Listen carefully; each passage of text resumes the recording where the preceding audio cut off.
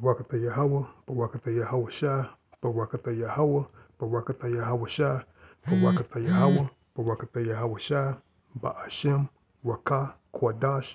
This your Akim Adrilazil, back with another quick lesson.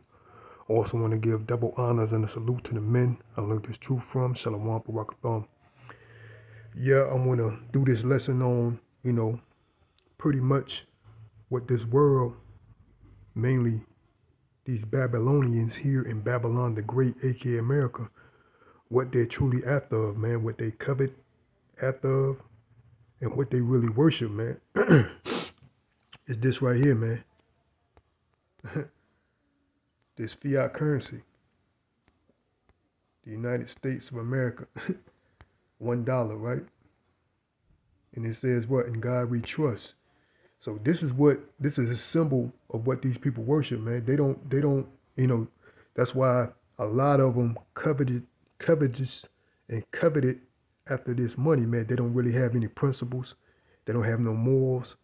They would do anything for the money. And another thing that they use here is what the bag. They do anything for the bag, you know what I'm saying? And like I said, this is who they trust right here. Money. You know what I'm saying? This is what pretty much this is what they love. This is their lust. This is what they worship, man. You know what I'm saying? And I'm gonna go into a couple precepts. Let's go to the book of Luke.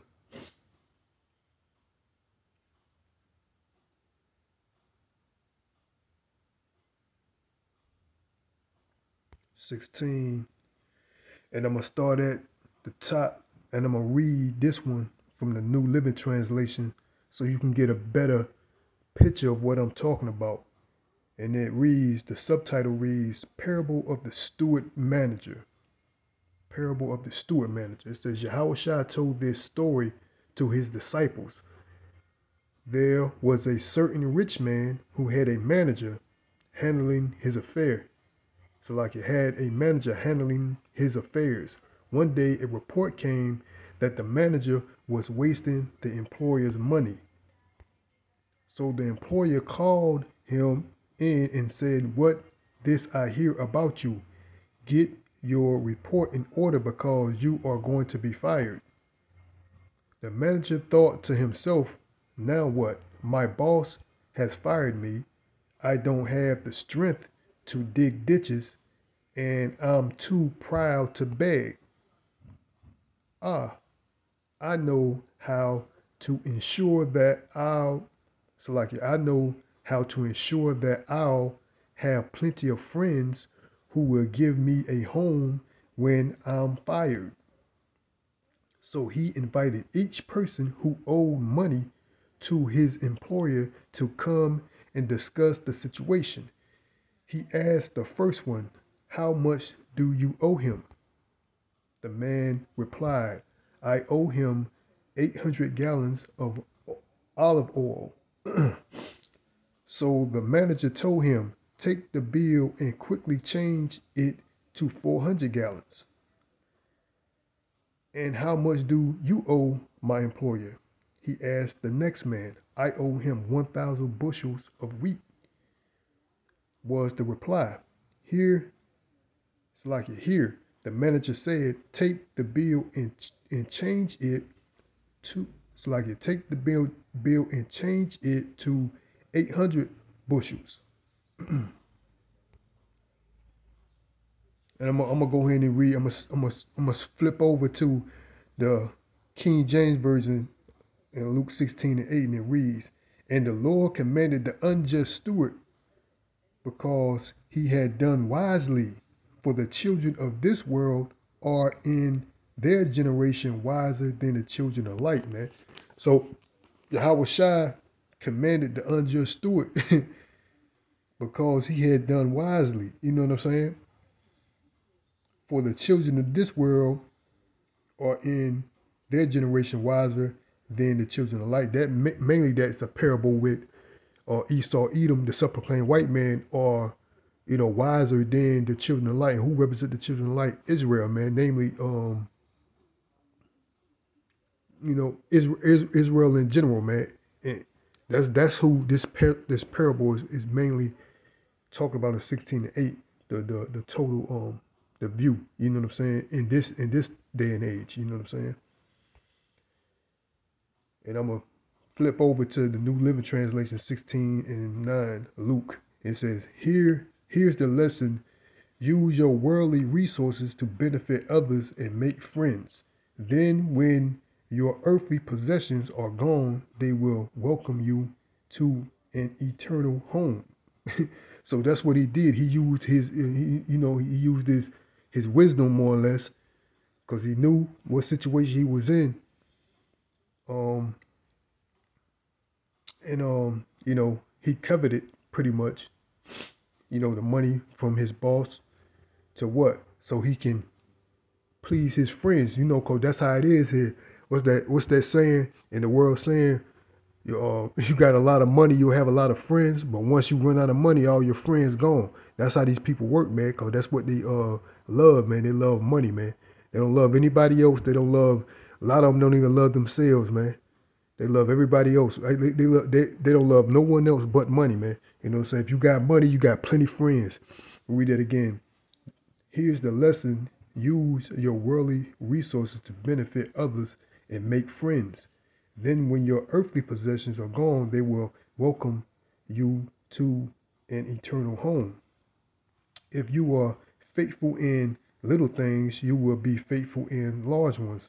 But if you are dishonest in little things, you won't be honest in great responsibilities. And if you are untrustworthy about worldly wealth, who will trust you with the true riches of heaven, man? So nonetheless, he done wisely, but Yahweh Shai, pretty much explained that no one can trust you. How people can't trust you, in this life with, certain things like money and pretty much being a character, and having, morals, mainly the morals of the Bible, who can trust you with the riches of heaven, meaning that when you talk or you try to present someone with this truth, man, who can trust you, man?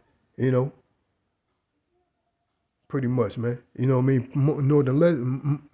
Mainly that no one would trust you anyway. If they can't trust you with their possessions, man, you know what I'm saying, their affairs, they won't trust you at all, man.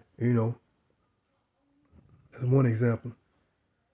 And it says, verse 12, Luke 16:12, and if you are not faithful with other people's things, why should you be trusted with things of your own? You can't be trusted with your own. That's why I was saying that they don't even love themselves, man. You know what I'm saying? These people, especially that's the mentality of these people here in Babylon the Great, aka America. And it reads 16-13, no one can serve two masters, for one will hate, for you will hate one and love the other. You will be devoted to one and despise the other. You cannot serve both Yahweh and money, man. You know what I'm saying? But this is what Esau Edom has with you people right here, man. This image. And God we trust, and it's on his fiat currency. But what the precept said, you can't love the Most High money, man. You know what I mean? Because that's what it does. Money, money pretty much influence a lot of people's decisions, man.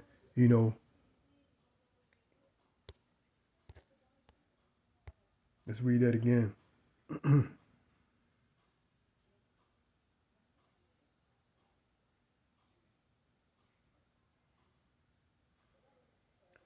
Luke 16:13 again says, no one can serve two masters. No one can do this, man. For you will hate one and love the other. For you will hate one and love the other. You will be devoted to one and despise the other. You cannot serve both Yahweh and money, man. So you can't, you know, say in God we trust. You can't trust these people with money, man. You know what I'm saying? You can't trust these people, especially these worldly people in Babylon the Great throughout the world in general. But we mainly talking about Babylon the Great, aka America, man, because that's how a lot of people here they really they think, man. You know what I'm saying? It's money, man. You know, they'll sell you down the river, as they say. That's a saying in the world for money, man. You know what I'm saying? They're a bunch of sellouts, man, especially amongst Israel, man. These entertainers, these political leaders, these leaders amongst Israel, that's what they are, man. They covet after the bag, man. You know, and I'm gonna further prove that right here. You know, I just went and said the bag, and then you got these singers, these rappers or whatever. He said what? Gucci Mane. It says I get the bag. Then it says feature the Amigos. You know, here's another one. It says the bag featuring Salakia Lazy Bone and YBL. Like straight Sinatra You know what I'm shit. saying? And this these characters here, man, it says Young M.A.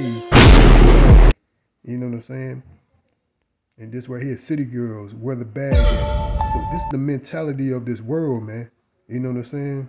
I think I pronounced this guy named Tino Bag. I don't know who these guys is. So this is the mentality of the world, man. You know what I'm saying? I'm after the bag. I'm after money. Pretty much the bag represents money. Not your shit, man. Y'all niggas know what the fuck going on, man. So nonetheless, If it ain't about the money, man.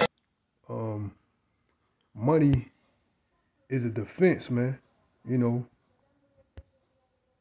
Let's go to the book Ecclesiastes, Salakia. Ecclesiastes 7 and 12. That's what the point at. It says, for wisdom is a defense, and money is a defense. See, there's nothing wrong with money, man. But you can't serve money. You can't worship money, man. You know what I'm saying? We need money to live. You know, money is a defense. But see, it's the way it's your mentality, man. It's the way you get the money, man. Some people get the money unmorally. You know what I'm saying? They don't have no morals. They don't have no dignity. They don't have no self-respect. They don't have no respect for others. You know what I'm saying? And that's the wrong way. That's the wrong way of getting money, man. See, money, there's nothing wrong with money. You know, it's the way people try to obtain money. You know what I'm saying? You know, by deceit, they lie. You know, because I've been in scenarios like that, especially these females, man. Especially nowadays, man. I ain't gonna say all, like I say, I'm not trying to throw, because these niggas are like that too. You know what I'm saying?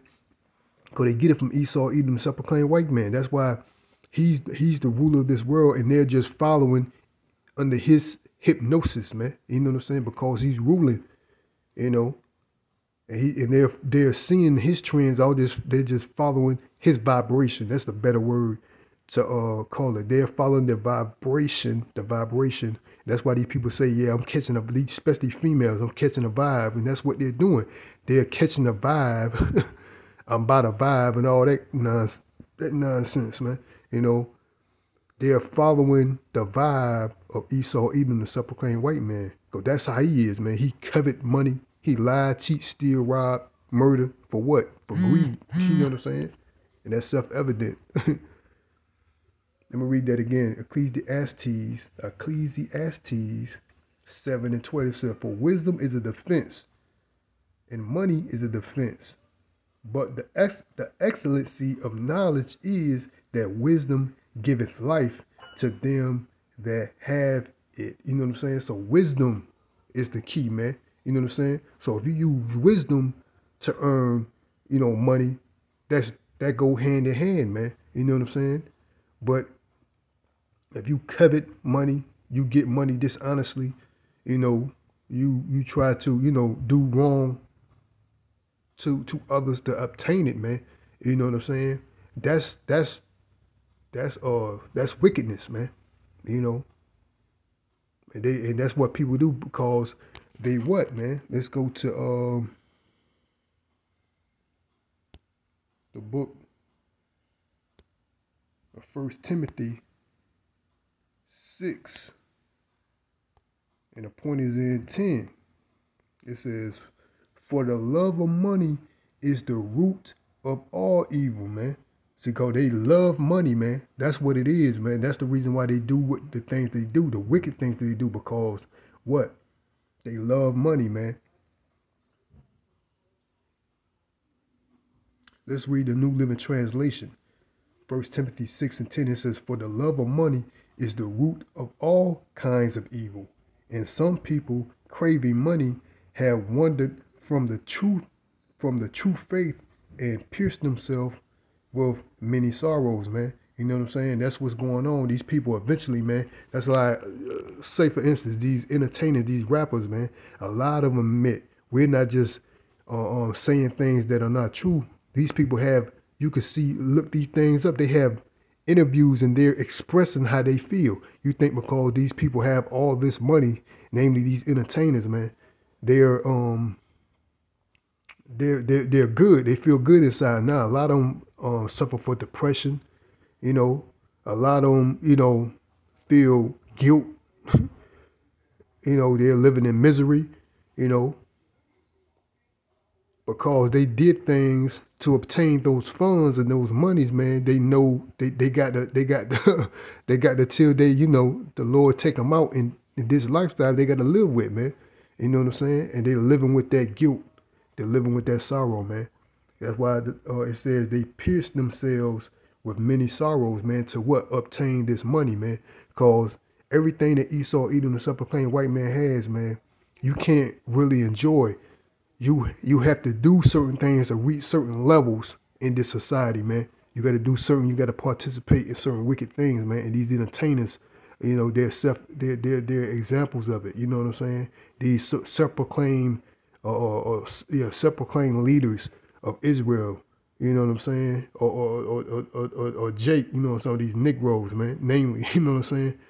Not all of Israel. You know, their leaders are wicked, but you could definitely see it mainly in these so-called Negroes, man. These Negro leaders and these self-proclaimed leaders of Israel, being that they're in some type of political status or some entertainment status. You got all of them, you know, proclaiming to be a leader amongst the so-called Negroes, man. You know what I'm saying? But they covet money, man. And then what happened? They pierced themselves with many sorrows, man. You know.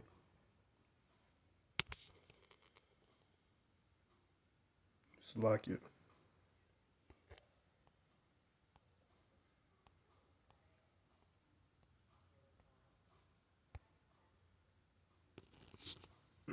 Let's go back to the book of Luke.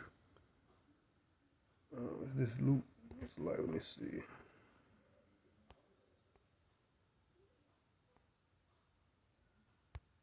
Now let's go back to 1 Timothy 6 and 10. Let's go and read a precept, and it reads, it says, 1 Timothy 1, oh, it's like in 1 Timothy 3 and 3, it says, not give to wine. Let's go to that precept, man. It says,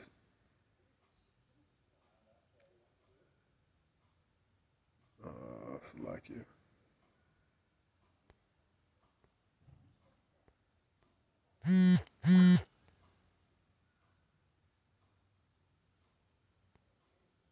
Let's get that. 1 Timothy 3. And it says, let's start at the top. 1 Timothy chapter 3 and 1, it says, this is a true saying, if a man desire the office of a bishop, he desireth a good work.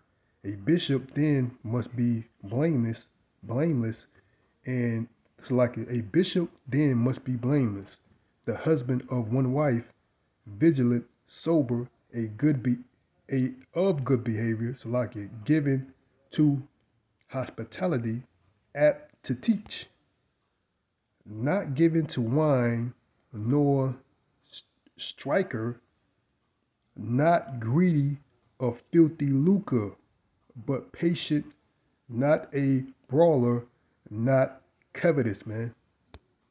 And let's go and with the word covetous, man. It says what? The strong definition, it says without covetousness, like you, not greedy for filthy lucre, man. You know what I'm saying? See, these people right here are led by greed, man.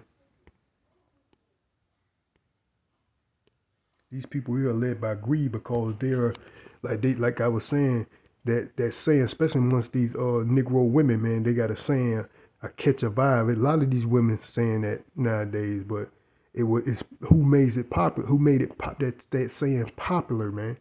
You know what I'm saying? Or what they want to say hip. is these so-called, you know, the Negro women, man. They say I'm catching a vibe because they're following the vibration. Little do they know they're following the vibration of Esau Edom, the self-proclaimed white man, man. You know, and I'm in and off there. Hope the body was edified. You know, till next time, I'm going to give all praises and honor and glory to Yahweh, Ba'ashem, Yahweh Shai, Ba'ashem, Rakah, Quadash. Again, this your Akin Madril Azil. Lord willing, I'll be back with another lesson. I also want to give double honors and a salute to the men I learned this truth from. Till next time, Shalom, Barakathon, and a ball. Shalom.